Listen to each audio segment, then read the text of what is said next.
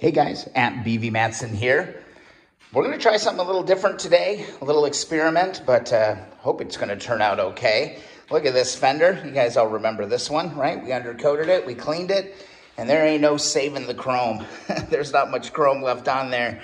And just look at these deep scratches. Hurts to look at a piece like this, but I think we're going to go with a satin black paint over the chrome. You'd think you'd be able to just grab a rattle can and hit it, but you actually need some special stuff. And also we're gonna need to put a little bit of work into this because while it's straight, it's gouged up pretty good. So here's my approach. For any major imperfections, got myself some Bondo body filler. Hopefully I don't have to use a ton of that on that, but maybe on the rear fender, if this works, I'll be tackling that, and I will need Bondo on that for sure. And then what we're gonna do is we're actually gonna use some epoxy spray paint. It's a two-parter. This was what I've seen has been recommended, is to use an epoxy primer over chrome, and then we're gonna go with some hot rod black satin on that fender. I think it's gonna pop really nice on the Apocalypse bike. Let that all cure up. And then we've got our clear that we can throw on that. So using some high quality paint on a really cheap fender, we'll see how it goes. You know, it's just time to get sanding because the only way you're gonna get stuff to really stick on this is if we scuff up this thing really aggressively. It's already scuffed up, but I want to sand it all really nice and smooth. So I've got some pretty aggressive. I'm going to start with some 600, see how that goes. And if I have to, I may resort to some real coarse stuff because it's all about adhesion. So I do have some 100 sandpaper. Ooh, that stuff will scratch it up for sure. So let's get to work on sanding the front fender. All right, I got my mask on. And put some gloves on as well so I don't get all messed up. And again, I've got that 600 on my sander. Let's see if we can scuff this thing up enough to maybe hit it with that primer. Nothing special here, just sand. It would help if I had some power. All right, we got some power. The 600's worthless, go for the heavy stuff.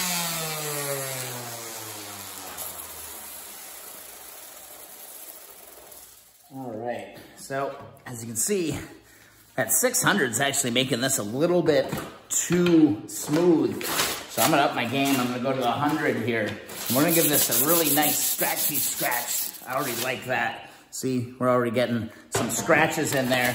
And I think that's gonna just help us get some bonding on the Bondo. I'm really torn as to whether or not I should Bondo this. I feel like I should just do a nice skim layer on this and then sand it all nice and flat because there really are some deep scratches in this that I think are gonna show through on anything we do. So I'm just gonna keep going with the 100. All right, still kind of working this 100. And it's definitely all scuffed up, but you know, as I run my hand across this, I can just feel like the ripple in this. I can feel those imperfections. So I think we're gonna have to get the Bondo out and start laying it down. I'm just gonna make sure I get this all scuffed up. I'm gonna go ahead and paint this all black as well. We're just gonna go blacky black on all of it. It's gonna look sweet on the Apocalypse bike for sure. Now this is a bit of an experiment, I'm not gonna lie. Worst case scenario, you know, I screw it up, I sandblast it, and go get the whole thing re-chromed, or just hop on eBay, go find another part.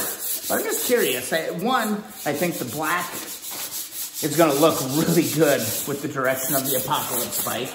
And then, you know, the other part is, I'm just curious.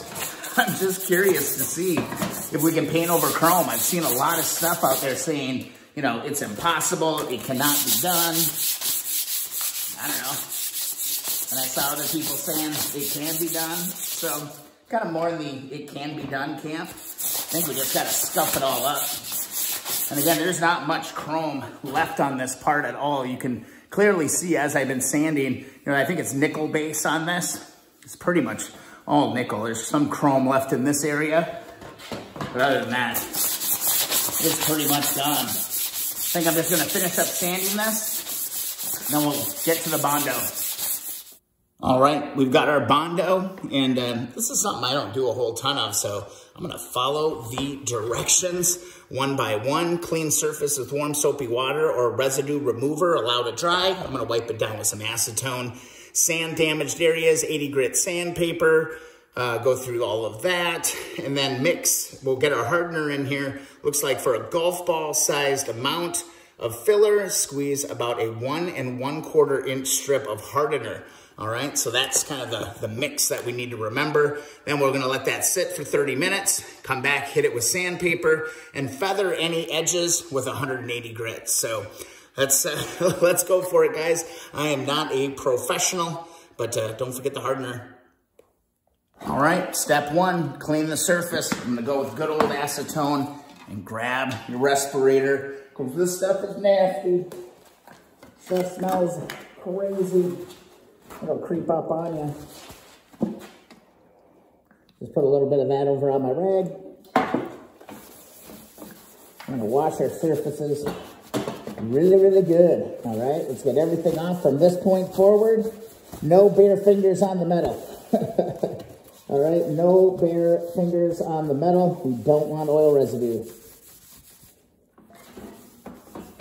All right, surface is clean. Time to mix up some Bondo. All right, let's tap into the Bondo. Just gonna open the top lid here. Again, I'm not a body man. If you're a body man, bad body woman, let me know what I'm doing wrong. I'm learning every step of the way here, but we're gonna Bondo this and sand this thing smooth. So the directions said a golf ball sized. So I'm just gonna kind of eye this up to what I think. Look at the mess I'm making already. And I think that would be about a golf ball size, if I can go there. I'll mix it up as I go, because this stuff will start to harden up pretty quickly from my past experience. Make sure you get that lid on there really well. And then if we're following the instructions for about a golf size bar, we do about 1 1/4 inches of hardener. I'm gonna say that's about it. Just like that, close enough. And let's mix this up. Let's mix this up really, really good. Should be kind of a light pink color once we get it. I really just want to get all that the main kind of big imperfections out of this stuff as quick as I can. I'm gonna have to work pretty fast, so I might be doing some fancy video shooting here. And that feels pretty good. Put that aside. And a little flexible Bondo kind of spatula here. Let's get this out of here. Let's get to work on this fender. Move you up just a little bit. I'm gonna grab some. And let's identify some of these bad spots. Let's just start laying it on. Okay, I just wanna make sure that I'm hitting all of my kind of imperfection spots. There are a lot of them on here. A lot. So I'm gonna just try to get this laid out as smooth as I can before it hardens up. All right, now we wait. You can see I got it down in there pretty nice and smooth. I think that's gonna sand out pretty darn well once we get to that point. I mean, these were the real trouble spots. We're right in here. And again, over here, it was really, really bad. So again, I think I got a good start. Now we wait. It says wait 30 minutes. So I'm gonna go ahead and crank up the heater, heat up the garage, and just give this time to cure. I'm also gonna clean my spatula. So in case I gotta go back over it, I've got it. And you know, if you let this stuff dry on your tools, it's kind of a nightmare to get off later. So might as well do it now. All right, it's been about 30 minutes. Feeling okay. It's a little tacky in here yet. I think I'm gonna give it a little bit more time.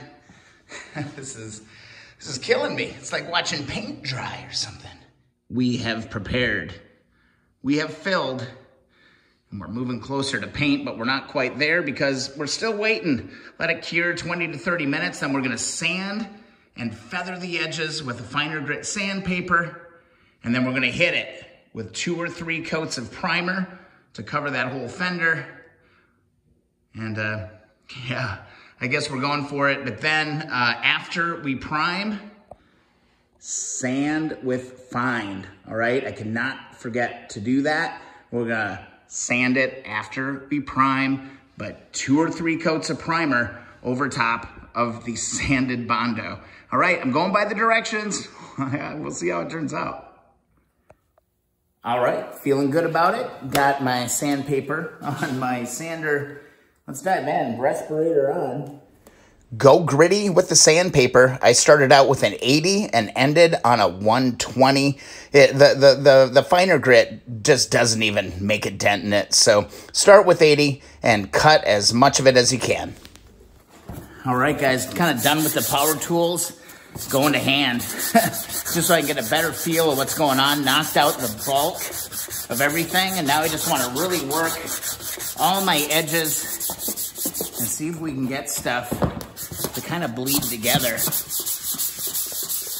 I'm optimistic. The Bondo seems to be holding up really, really well.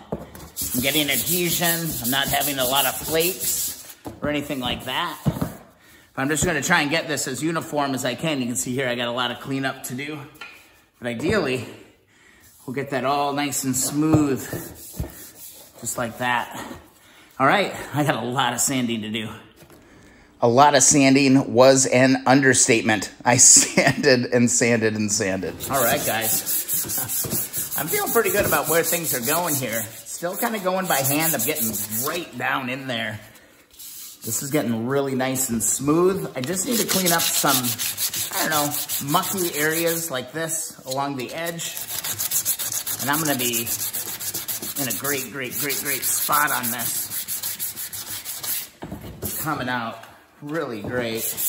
I gotta get the front edge here just a little bit more.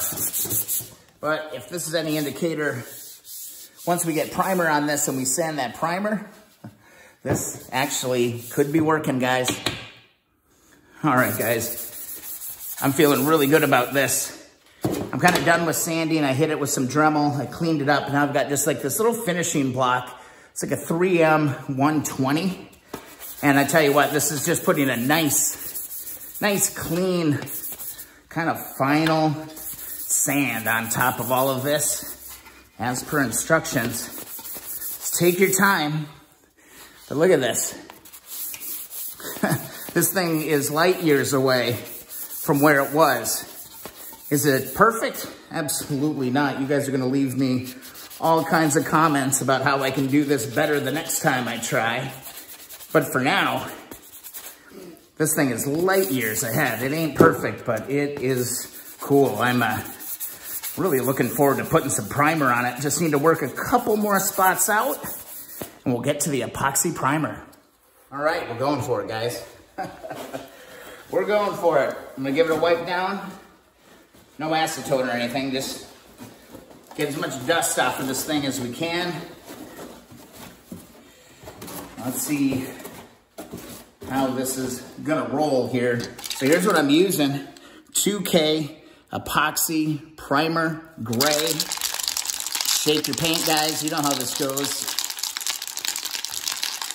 Feel free to leave comments on my technique. This stuff's kind of cool. So it's a 2-part, so you gotta take this little thing out the bottom, attach that down here. Follow the instructions, guys. Follow the instructions on this stuff. This paint's not cheap. It's like 20 bucks a can. Oh, where did it say that? Okay, here we go. All the emergency information. Have your respirator. Shake it up and down 2 minutes. Flip it upside down. Open it. So we're going to hit it. And then we're going to shake it again for another 2 minutes. Shake the paint. All right. All right, we should be good to go. Comes out thick. We're going to do 3 coats, okay? 3 coats. I'm going to try to slow down my action a little bit. Oops.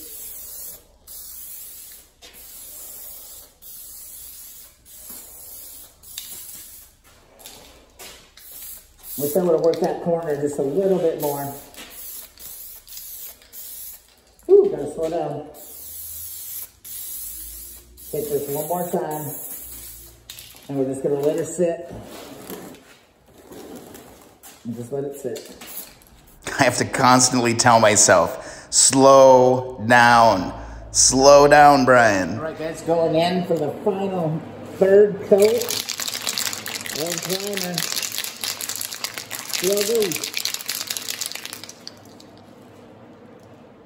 Getting that third coat of primer on felt really good. It's coming together, guys. Stick with me. All right, now I'm just gonna kind of let this sit. There's a couple little spots jumping out at me that I think I could have done a little bit better with. But overall, I'm feeling pretty good about this. Maybe that front edge, I could have worked that a little bit more. But overall, I think this looks pretty damn good. I'm gonna let this set up real good in the nice warm shop, guys. Feeling positive, feeling optimistic. I don't know, I'm digging it. Well, guys, this paint takes forever to dry. So while I was waiting for the front fender to dry, I actually tackled the rear fender too. This is going to work, and my God, I'm pretty excited by the results, but I'm gonna end this video here because it's getting pretty long and we've painted a lot of stuff before. I'm just gonna go ahead and paint these with the, what was it called? Hot Rod Black Satin. And then once I get that laid down, put a few coats of that on, and then I'm going to move over to the clear glamour on this. So you're gonna have to check back on the channel, watch a live stream to see the big reveal. I'm just gonna let these rest and then I'll give them a light sand. I'm gonna give them a light sand, light sand, okay guys? And then start hitting it with the Hot Rod Black.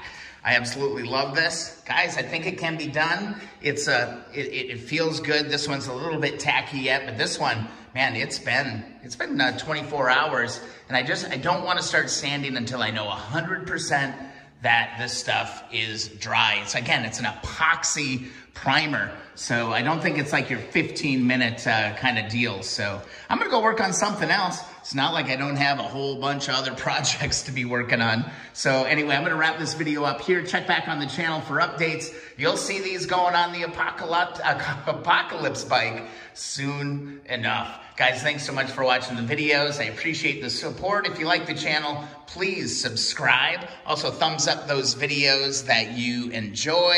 And also, if you want to stay in touch and keep up to date with what's going on, go to keeponwrenching.com and sign up for the e-newsletter. I'm excited, guys. I think this is going to work. I think that we actually are painting chrome. I think we're doing it. It took a lot of work, though. No lie. This took a lot of effort. A lot more time was put into this than I thought it was going to. We'll break it all down on one of the live streams. We'll see you in the next video or live stream.